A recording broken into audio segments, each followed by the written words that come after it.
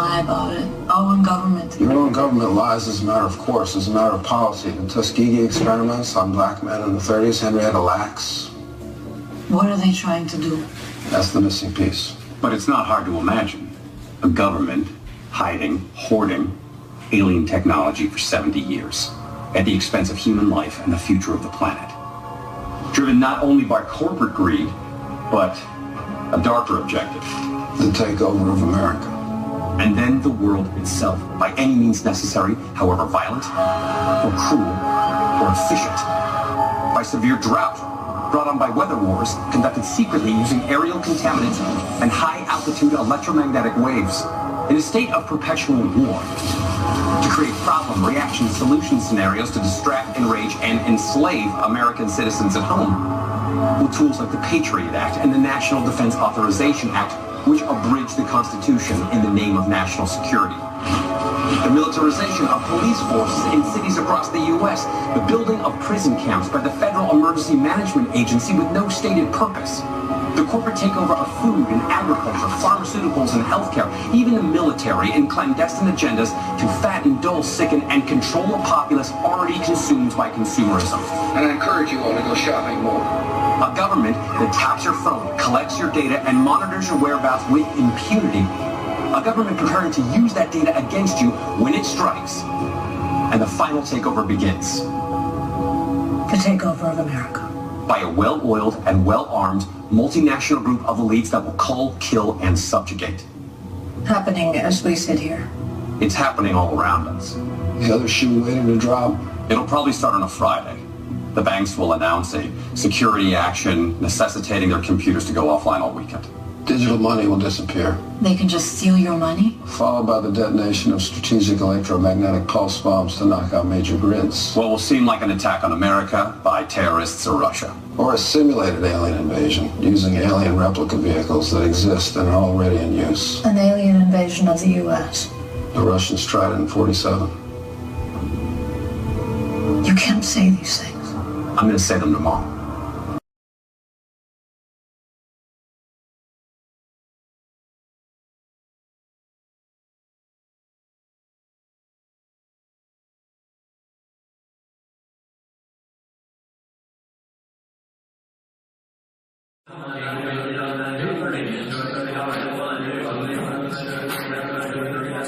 You live in a different world.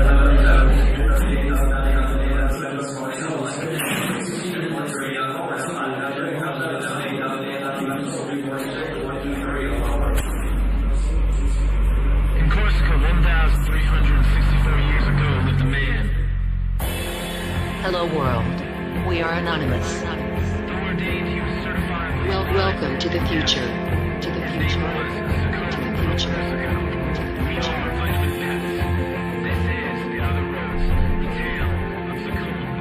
The 20th and 21st century. Humanity is currently living within a monetary-based world which had been hijacked by the banking institution. By 2020, the monetary system will collapse under the world's national debts, and the middle class will be driven to poverty. The lower class will stop receiving government financial assistance, and crime rates will rise and consume society.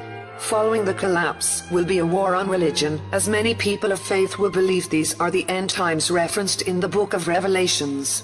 All this turbulence will effortlessly trigger global civil wars, granting the United Nations the order from chaos scenario needed to launch World War III and the New World Order.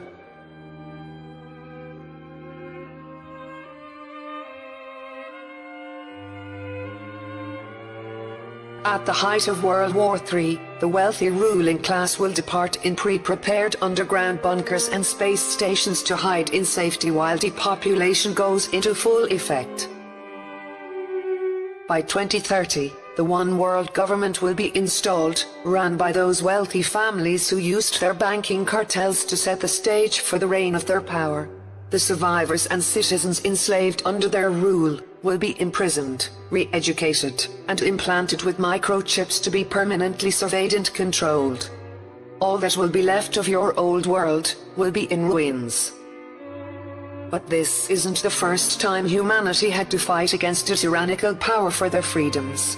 The bubonic plagues of 1349 had destabilized society and gave church authoritarians the upper hand to seize more control over the European nations. And out of the grip of theocratic coercion, the Renaissance period was born.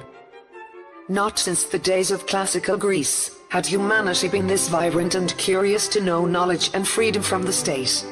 Great advances in art, music, and science were made in this period.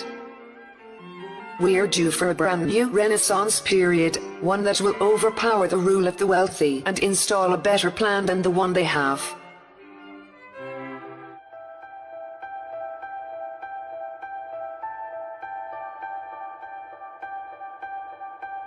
Anonymous will seek to work with Trek Industries. Objective: to restore entertainment. To create a more expansive and positive experience for the youth. This will help to inspire a new Renaissance period to emerge.